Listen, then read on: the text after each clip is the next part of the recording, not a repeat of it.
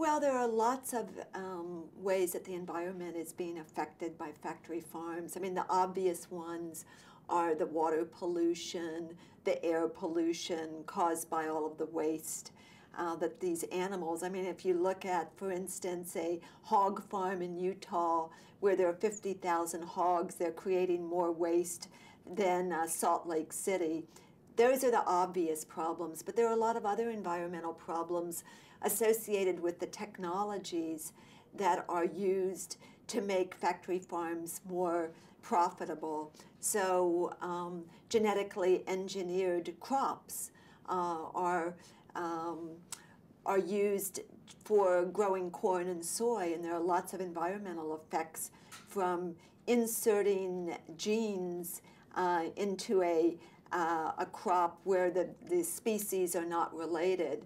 This can affect, for instance, we can see antibiotic resistance growing because a virus gene is inserted into a crop.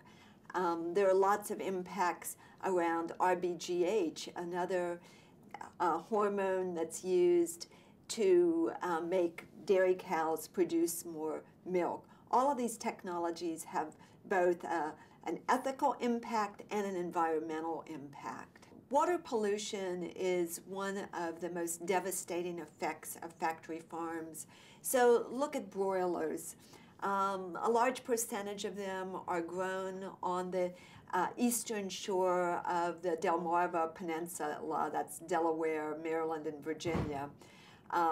Billions of chickens, and they produce a tremendous amount of waste that ends up in lagoons that leak and go into the Chesapeake Bay, and the Chesapeake Bay is virtually dying from this pollution. We also see the same type of effect with hogs in North Carolina and the other places that hogs are grown.